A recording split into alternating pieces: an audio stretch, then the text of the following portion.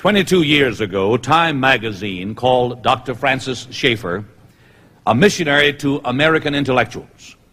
He and his wife, Edith, founded L'Abri Fellowship in Switzerland to help searching students and adults find answers to life's basic philosophical problems. Dr. Schaeffer graduated in 1935 at the top of his class from Hampton-Sydney College, just about 50 miles from right here. In 1968, when he spoke at Harvard University, Christian students there advertised his appearance by saying this, and I want to read it carefully. I don't know how it could be articulated more correctly. Dr. Francis Schaeffer, philosopher, critic, theologian, organizer of a community in Switzerland where scholars and students gather to analyze and discuss topics of major contemporary importance, frequent lecturer at major universities of Europe and Britain. His field is the analysis of contemporary thought and culture from a specifically Christian viewpoint, but directed beyond the Christian community. He is concerned about the world in which we live and is sensitive to the despair which blights our achievements. He argues that only historic Christianity, rightly understood and fearlessly applied, can solve the dilemma of modern man. His answers may not be the ones modern man expects or even welcomes, but clearly they cannot be ignored. End of quote. What a delight to have Dr. Francis Schaeffer here today. And as Dr. Schaeffer comes, David Randall, I'd like for us all to stand and sing happy birthday to Dr. Schaeffer, with 4,000 people participating here and a few million out there watching by television. He just might hear you if you sing loudly enough. 70 years old yesterday. From the Swiss Alps, Dr. Schaeffer. Thank you.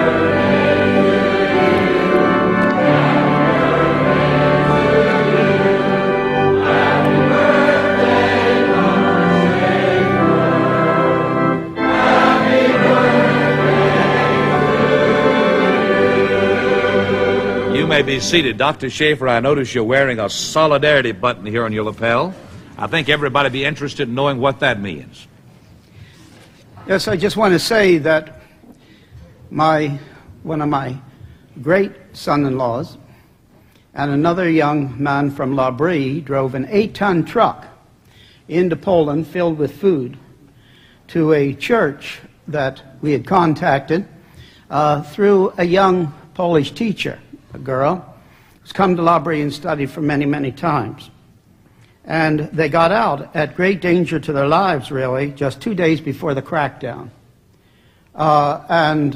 This dear girl that Edith and I and the L'Abri people love very, very much sent me this solidarity pin from Poland. It's a real Polish solidarity pin. I have a longing, and that is, I hope I can wear it everywhere I go until I can send it back to her and she can wear it freely again. Amen. That's my longing. When the apostles stood before the Sanhedrin and they were commanded to stop speaking that which was disturbing the situation in the culture of that particular time, they had one single sentence to answer. We must obey God rather than man. That's my text for this morning. Christians in the last 80 years or so have seen things in bits and pieces instead of seeing the things which are gradually troubling Christians and other people of goodwill, such as over-permissiveness, pornography, the public schools, the breakdown in the family, abortions, and the killing of newborn children. They've seen these in bits and pieces instead of understanding that they're only the natural outcome, the inevitable outcome of the change from a Christian viewpoint to a humanistic one. That is, instead of the final reality, the base of all reality, being a personal, infinite God who is the creator of all else. Instead of that, now the dominant worldview is that the final reality is only material energy shaped by pure chance, into its present form. This change explains everything that is troubling our culture. The word humanism, as it should be used, and as the Enlightenment used it, where the word came forth like an explosion, the French Enlightenment, the word humanism means that man is the center of all things and the measure of all things. We're not talking about the humanities and all these things that we as Christians should have a great interest in, because they are the product of human creativity, and that comes because they're made in the image of God, who is the great creator. So we're not talking about the humanities, we're talking about humanism as is properly described. Humanism means that man is the center of all things and the measure of all things. Now this means that he has no knowledge and will accept no knowledge, except what people can find out for themselves, even though they're finite and limited. That is, there is no revelation from God. It also means that the only values that exist and the only basis for law is what people decide is the case at the given moment. It makes everything relative. This is the real reason for the breakdown in morals, values, and the reason law is now only arbitrarily decided by a few people on what they think is good for society at that given moment. The whole basis of law has shifted. Law is today only that which a few people decide is for the good of society at the given moment, and it can be changed. The worldview of the final reality being only material or energy shaped by pure chance, inevitably, that's the word I want you to get. It's the operative word. Inevitably, with mathematical certainty, inevitably brings forth the results which our country and our society, which is the breakdown and the sorrow which we now face. This view cannot bring forth any other view, just intrinsically in saying that the final reality is only material energy shaped by pure chance, and this final reality is absolutely silent about any meaning to life, any value to life, or any basis for law. Consequently, its results are absolutely inevitable in the direction of which I have spoken. It brought forth the breakdown and the sorrows which our society and our country faces. It should be noted that this new dominant worldview is the very opposite to that which the founding fathers of this country held. You should understand it's the very opposite to the base upon the base that the founding fathers held. Now this doesn't mean that they were all personally Christian. Some of them unhappily were not. But that nevertheless does not change the fact that they founded the country on the base that there is a God who is the creator, and that God gave the inalienable rights. Don't you understand the term inalienable rights is absolute folly if there isn't somebody there to give you the rights? If the state gives you the rights, they're not inalienable. They can take them away. No, the founding fathers founded this country on a simple base, a solid base. Even the ones that were not personally Christian. And that is, there is a God who is the creator of all else, and he gives the inalienable rights. And that was upon that which was upon our country was built, and which gave us the freedoms which we have and everyone has, including the people who are now destroying the culture and the country. It was that base that gave the form, freedom, balance, and the balance in government that gave us the freedoms which we today have. The new worldview, reality, being only material energy, which has existed forever in some form. I've now added a note to what they hold. This form, this material or energy has existed in some form forever. Never could have